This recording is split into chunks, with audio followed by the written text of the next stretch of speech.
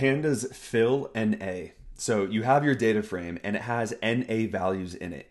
NA means not available values. Well, oftentimes you're going to have an algorithm that can't take NA values, so you're going to need to fill them with something. Luckily, Pandas has a function called .fill NA that'll do this exactly for you. Now, it starts off really easy and it gets really, really flexible after that. So let's take a look at what we can do. First thing that we're going to do is we're going to import pandas as PD. Great. And then I'm going to create a data frame with some different NA values.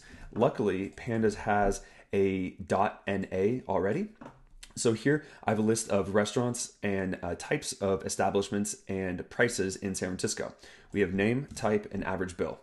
And as you can see here, I have plenty of NA values in each of the different columns here.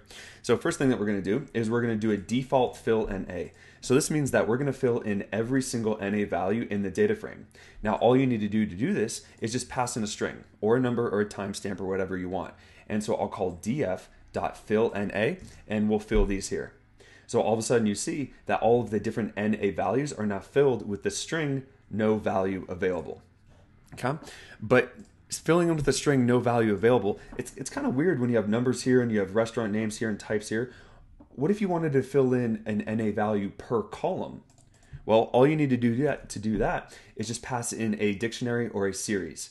Now here you'll see that I'll call .fill NA, and then for the name column, I want to fill it in with no name rest period, abbreviated for restaurant. Here I want to fill in the type column with no name type. I'll run this, and as you can see here that these NA values get filled in with no name restaurant, this gets filled in with no name type, but because I didn't specify a column fill value or fill NA value for average bill, nothing gets filled in here. Okay. The next thing that you can do is you can also do this via a series instead of a dictionary. And so here I will have a series. Let's print this out. And my first index value will be type, and then no name type 2, and then average bill 100. Now, in order to fill NA with this, all you need to do is just pass that series into fill NA. And then all of a sudden, it'll take the index, read that as your column names, and then fill it in with your values. And here you can see that the index or average bill gets filled in with 100. Okay. So the next thing we're going to do is we're going to look at some really cool functionality, which is backfill and forward fill. So what backfill means is it is going to look at the value in front of your NA values and backfill that known value. So let's take a look here at our original data frame. So here, for example, it's going to look at these three NAs and it's going to look at the value in front of it, which is blue barn, and it's going to backfill blue barn into those different NA values. So I'll scroll back down. I'll say method equals bfill, which is backfill, and I'm going to say access equals 0, meaning I want to do it from the column perspective.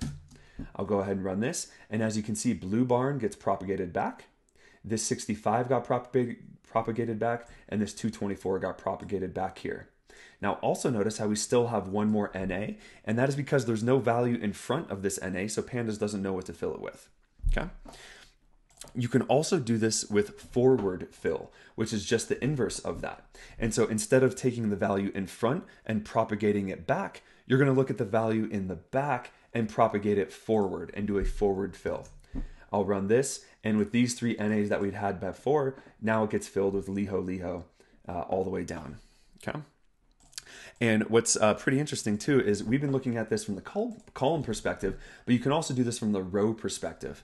And so if I set my access equals 1 right here, then all of a sudden the bar over here gets backfilled onto the name column, which is pretty interesting. And so you can see there's just a little bit more flexibility on how you want to fill in these NAs.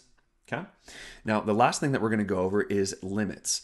And so say you want to do a backfill or a forward fill, and you want to do it on the columns, but if you forward fill too many times, the values that you fill with, they may not make sense anymore, or it may not be relevant because you've had to forward fill so much. So in this case, I'm going to set my forward fill limit to 2. So in this case with liho, I'm going to fill in these three NAs with my forward fill.